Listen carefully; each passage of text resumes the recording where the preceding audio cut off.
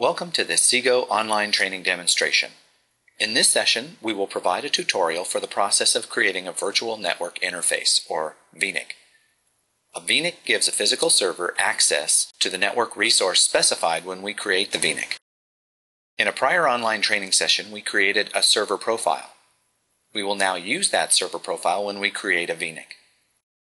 Let's go to the XMS server to begin the process. Just like we saw when creating a server profile, there are a couple of ways to start the vNIC creation process. We can use the common task selections, or we can select virtual resources from the accordion widget to see the vNIC summary screen. Then press the New button.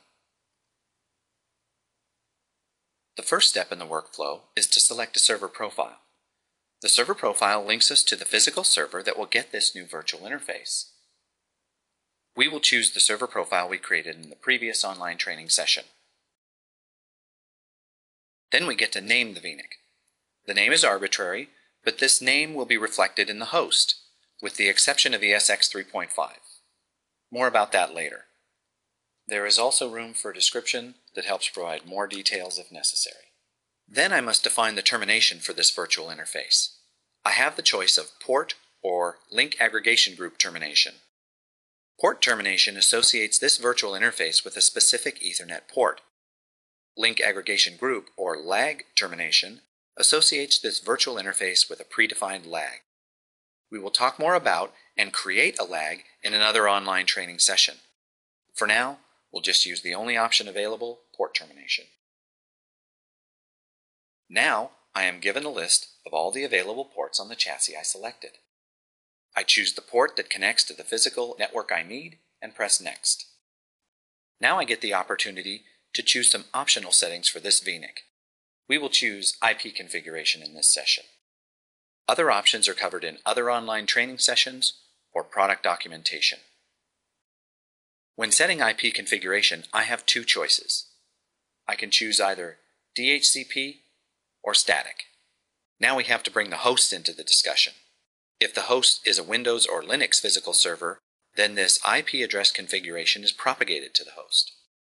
If the host is running ESX, then this IP configuration is ignored.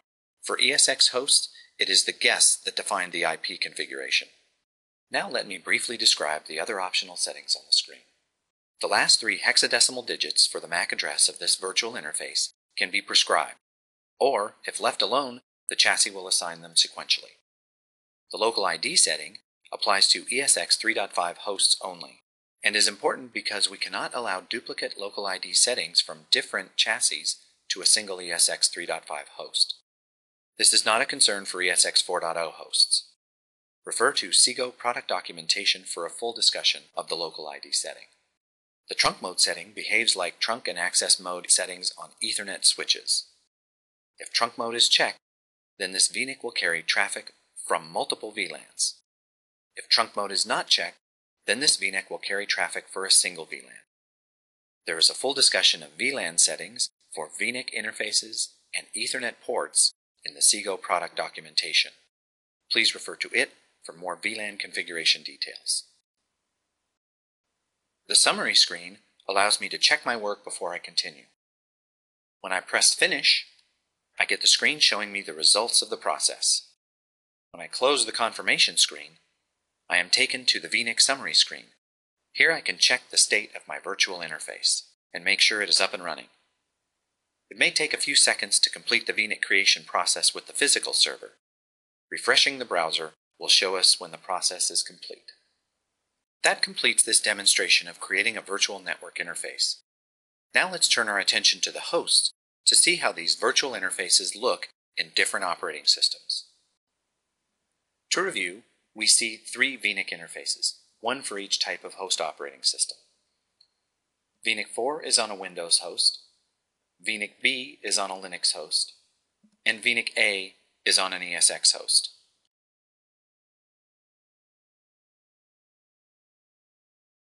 On the Windows host, we can use the device manager to see the virtual interface named vNIC 4.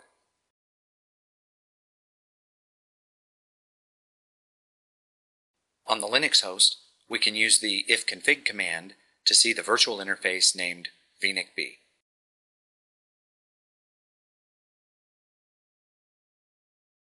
On ESX hosts, we will use the vSphere client to see the virtual interfaces. However, ESX 4.0 displays Xsigo virtual interfaces differently than ESX 3.5. In both cases, we look under the Configuration tab at the network adapters configured for a given host. This example shows an ESX host with many Xsigo virtual NICs listed under the InfiniBand host channel adapter card. The name of the virtual network interface is provided by the chassis and is prefixed by Xsigo _.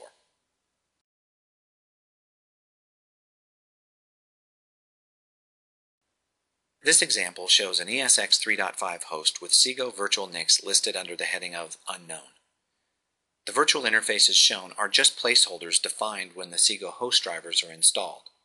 In fact, in this example, the only virtual interface configured on the chassis is labeled vNIC I on the screen. Unfortunately, for ESX 3.5 hosts, the name given to the vNIC by the chassis does not correspond to the name shown by the host. vNIC I is actually named vNIC A. It's the vNIC we created earlier in this online training session. XMS can show the correlation between these two names, and there is a command that can be run on the ESX host to do the same. That command is esxcfg-xgmap. When new virtual interfaces are created on the chassis, they occupy an available position in the placeholder list. The local ID setting is used to assign a virtual interface to a specific position in the placeholder list. Care must be taken not to assign two separate virtual interfaces the same local ID and therefore the same position in the placeholder list. It is worth noting that ESX 4.0 does not need the local ID setting. That completes the process of creating and viewing a virtual network interface. Thanks for watching.